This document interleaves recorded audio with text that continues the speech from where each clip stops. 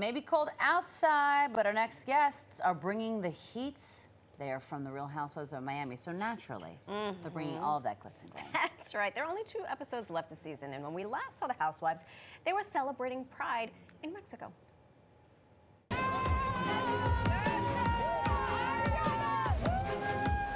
Gosh, we're getting down to the wire now.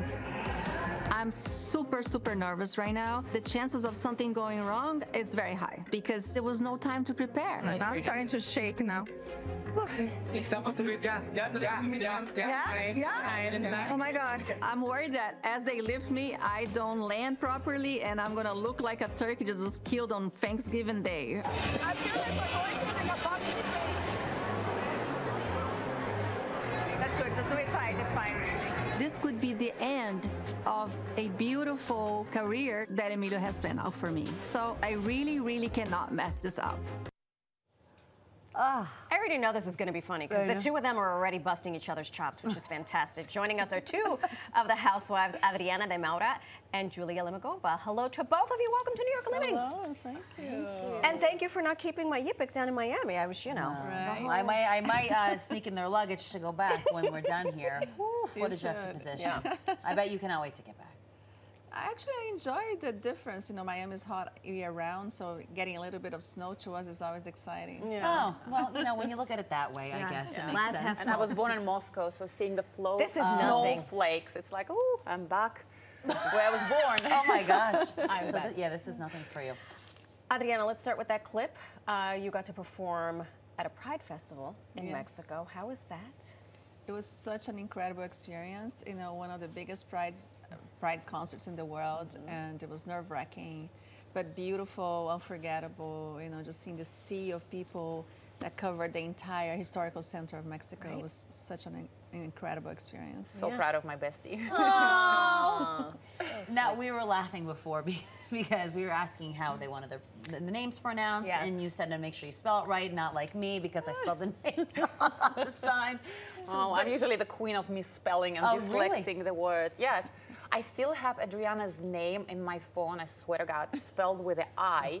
And just now I was watching the clip, and I think I did 2 errors in that. You know that it just hit me now that you said Adriana, I put the N there. She added an N and an E. Double fold. But you still love her. I still love her. I mean, like, that's all right. At least she did the sign for me, right? That's right. That's nice. It's the thought that counts. Yeah. So, Julie, what was your Pride experience like? Oh my God, actually my first Pride ever was in New York when I was pregnant with my daughter, who's now 22. So that was like the most incredible experience. And seeing my bestie being there, out there on the stage in front of like hundreds and thousands of people, and she had it so together.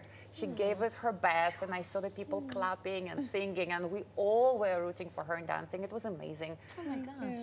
I love you even more now. Oh my God. I'm like, you're describing that, and my palms are sweating for you. Were you nervous? Oh, I was so nervous. I usually never get nervous, but that day I was very nervous. I was even saying a prayer to Guadalupe, you know. You gotta bring Guadalupe in for this. If you got a heart in Guadalupe, you nervous. Right? I was like, but she helped me. She did. Like, I was able to perform. I pulled it off, and that was all an amazing experience. Was that more nerve-wracking than being microphoned and having cameras follow your every step? Oh, yeah. More yeah, because you have one shot, and it's thousands of people. Cameras are also there, but then you have thousands of people, and then so if you mess up, it's going to be a viral mess up. So it was very nerve-wracking. No pressure. No pressure. No pressure. So we mentioned there are 2 episodes left. What can we expect? If I know anything about the Housewives, we should look at her face. We're going out with a bang. Oh yeah. Tell us. Tell us what you can. Yes, we can. Well, no drama at all, right? It's going to be so quiet and so nice, right? Then it would be another show. Exactly. Right. It would not be the Housewives. Exactly. Yes. No, it was fun. Yeah. So Keep watching. For me, the big finale, it's actually my performance again with Emilio Estefan. Oh my God. Where we actually got, you know, his Hotel Cardozo in Miami, and we made this whole Havana night. So we're dropping the new song, releasing, you know, the song that he's produced, you know, for me, with me. And so it's a big moment again to have, you know, a 22-time Grammy winner producing me, and then we have this big unveiling of the song. And of course, again, my friends are there supporting and rooting, and so that's a big finale. I think, to me, it's particularly good. Yeah, yeah. I bet so. You know, the arc of any singular season of any of the Housewives, it's always filled with these ups and these downs and these ups and these downs. Yeah. And I wanted to ask you, because we know that you and your wife, Martina, who's an idol of mine, struggled through some cancer scares, and I wonder how she is doing and how you managed through that chapter. It was very challenging, but Martina is a champion and she's my champion. I've seen her rising up, and you know, it was difficult, I'm not gonna lie, it's so emotional. But being there for her, for me, the hardest thing was not to add to her stress by showing her my expression in the eyes, how scared I was. And because, you know, cancer knocked on our door not once, but twice this year.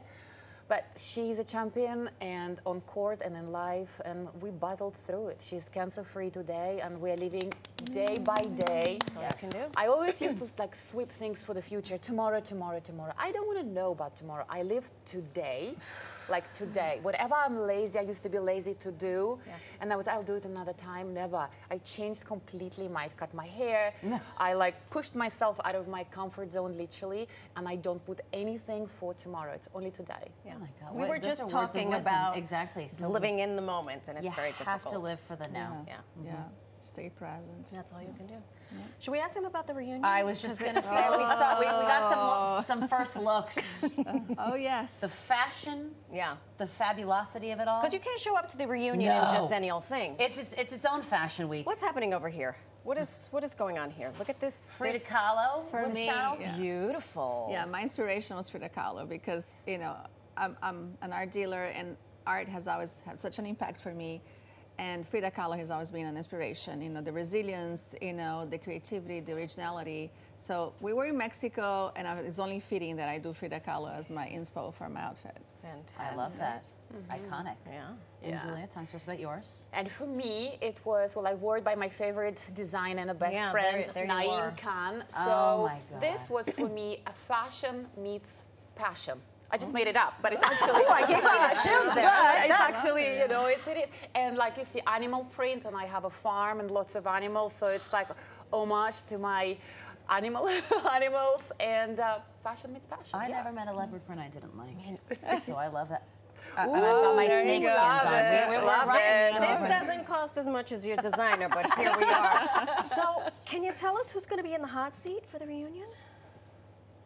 Well, I think it's kind of obvious that what was going on Wasn't with me. Adriana, She's like, that's all that matters. For once. With Larsa and Gertie, once. you know, you kind of expect this to be hopefully resolved, and then you will, you know, have to watch and see. And then, you know, Lisa also had some situations during this season, and that's what the reunion is for, to see what we can do and how can we move forward. This is It's fantastic. gonna be fire. I can't It's going to wait. be fire. You guys need to watch it. Oh, don't you worry. Thank you be locked both in. for braving the storm. Thank and you. spending some time with us this morning. We loved It's it. a pleasure. Thank you. And Please come back to Miami I anytime. will. We got to talk about the places I went to eat. I got to get your Rex, okay? I'll be That's back. right. I might have to buy some real estate down there. I love it.